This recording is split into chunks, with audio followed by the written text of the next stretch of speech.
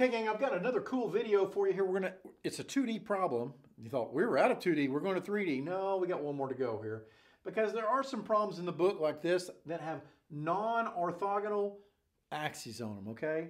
If you look here, I have the U and the V axes, but they are not 90 degrees from each other. They're at some wacky angle. So the problem says, find the U and V components of the 30-pound force, okay? So the 30-pound force is like the resultant, okay?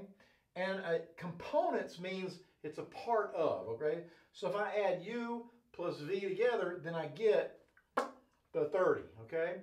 So the first thing I do is I want to sketch this, okay? So here is my 30-degree vector here, okay? Let's just say that. There's vector F.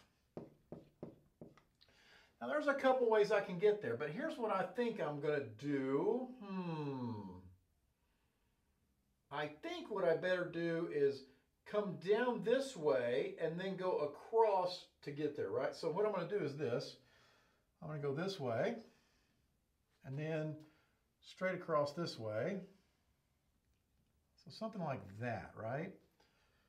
Because this side here is in the U direction, isn't it? So this is U. And this side is in the V direction. Okay, so this is V. And I constructed this triangle so that V plus U, tip to tail, right? The components are tip to tail, remember the triangle rule, make this guy the resultant vector, okay? So now all that's left to do, we know that the magnitude of this side here is 30 pounds, okay? We know that, but we don't know anything else. It would be nice if we knew some angles. Well, we might know some angles, don't we? Okay, let's see. From horizontal, I know that this angle is given as 30 degrees, and this angle straight down here is given as 15 degrees. Ah, okay, okay. All right. Oh, look, parallel lines, line between them. So if that's 30 degrees, then that's 30 degrees. And if that's 30 degrees, let's see. Oh, look, 90 degrees. So 15 plus 30 is 45. So that means that this interior angle here is also 45 degrees, isn't it? Because 45 plus 45 makes 90. And if you're 45 and you're 30, that's 75. That means that this angle here is 105. Look at there. We went from not knowing anything to knowing every single angle in there. Now, what can we use? Can we use the law of cosines? For the law of cosines, we need to know the SAS, right? Side, angle, side. Do we know side, angle, side? Well, we only know one side, so that's out. Maybe the law of sines. Do I know two things that go together? Ooh, side F and angle F, right? Yes. So 30 is to the sine of 105 as, what do I want here? Oh, I need all of them, don't I? I need V and I need U. They asked me to find both of those, right? Find the U and the V components.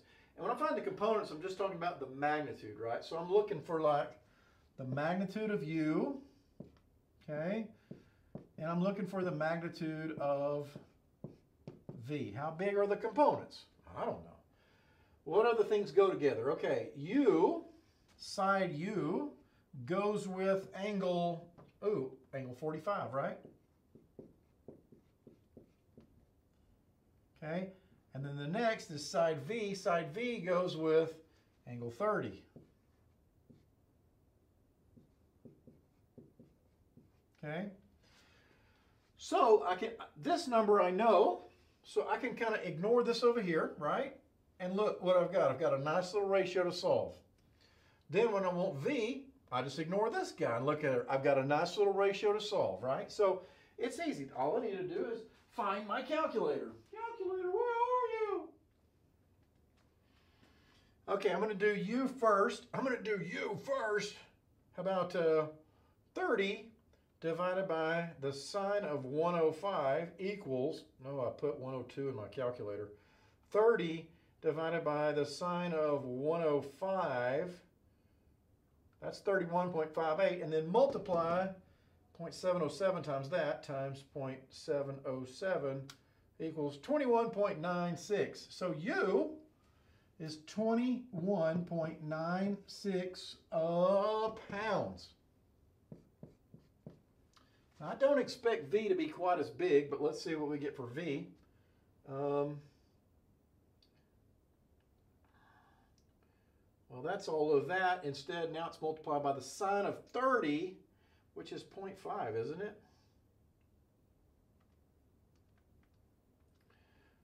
Which is, I better do that right, 30 divided by the sine of 105 equals 31.058 times 0.5 equals 15.53.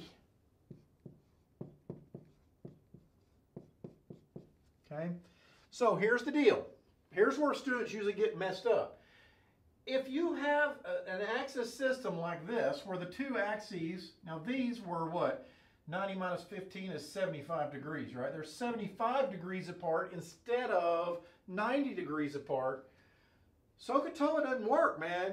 SOHCAHTOA only works on orthogonal systems. So when you have a non-orthogonal system, you better think about busting out your triangle rule. That's the trick, right? Because everybody wants to just get rid of that. I hated the triangle rule. I'm getting rid of that. I'm going Cartesian, man. I'm going Cartesian. You can't go Cartesian when you don't have orthogonal axes. So be watching for that trick and whip out your triangle rule and then get 100 on the test and a smile on your face, okay? There we go. All right, I'll see you on the next video.